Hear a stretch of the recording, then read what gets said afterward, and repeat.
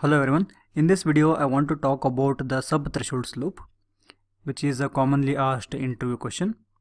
We know that from Vi characteristics,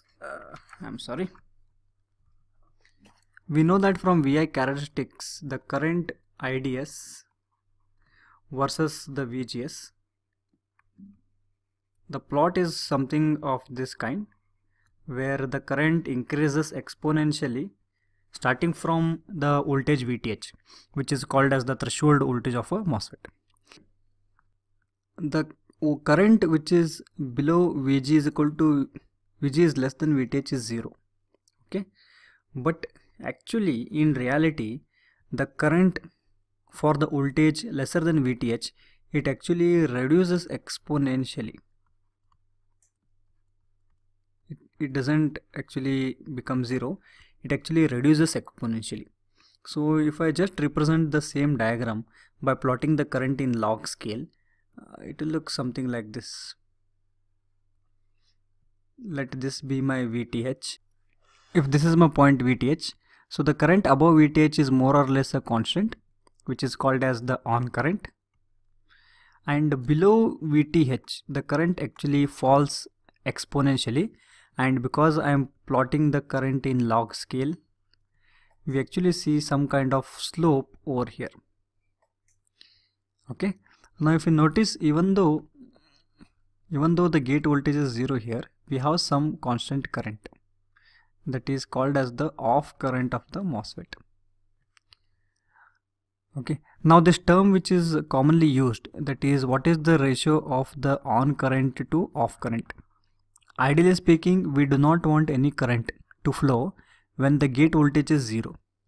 But notice that because of this slope, which is called as the sub-threshold slope, we have some constant off current also.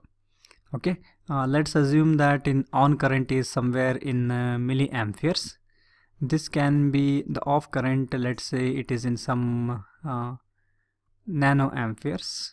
Okay, then the on is to off is 10 raised to 6, which is actually a very good number.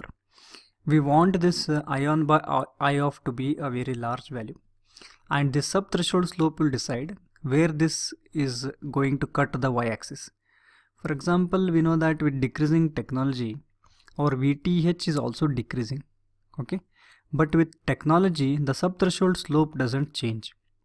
Now let's say that for lower technology VTH is somewhere here. So for that we know that the on current is almost the same, but if you see the off current, because of the constant sub-threshold slope, we actually now have a very high off current.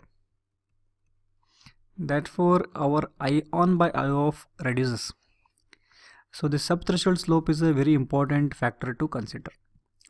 Mathematically, the sub-threshold slope is given by 60 into 1 plus CD whole divided by Cox, where CD is the depletion capacitance and Cox is the gate capacitance per unit area.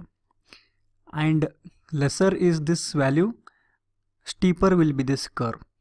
And actually we want a curve which is more steep, because a steeper curve or a steeper slope will give us less off current. For example, let's say if it is more steep like this, we have a lesser off current. So how do we reduce this sub-threshold slope? That is, we have to reduce this S. We can reduce this S by reducing the depletion capacitance or by increasing the gate capacitance. Okay, these are the two parameters where we can play with and get a very good sub-threshold slope. Let me just rewrite the formula for the sub-threshold slope, which is 60 into 1 plus the depletion capacitance into the oxide capacitance. Now how can we reduce this depletion capacitance? Depletion capacitance, if I just show you the diagram of a MOSFET. Okay, this is, let's say, a NMOS, where this is my diffusions. We know that because this is a P substrate, we have a depletion layer between these two. So this is the depletion capacitance. This capacitance which is created is the depletion capacitance. Now how to bring down this value? To bring down this value, I must actually increase the depletion width, because we know that the capacitance is inversely proportional to the width of the depletion. So if we increase the width of the depletion layer, we will get very low depletion capacitance. Now with the advancement of technology, we have something called as silicon on insulator, which is called as SOI. What actually is done here is there is n plus diffusions here, and below that we actually have a insulator. This entire thing is an insulator. Okay, so this entire thing is an insulator over here. Because below n plus there is a insulating layer, so the region from here to here is the depletion layer thickness or the width. So if you notice that it is a very high value, therefore the CD is going to be very less. Therefore your subthreshold slope will improve, and you will have a good steep curve such that we can have a very low off current like this brown color line. So remember that subthreshold slope is given by this formula, and as and when you go to lower technologies, the subthreshold slope will actually give you a more off current, and the parameter which is important is what is I on by I off, and we want this to be of a very high value. And to increase this value, we need to reduce CD, and that can be done by increasing the width of the depletion layer.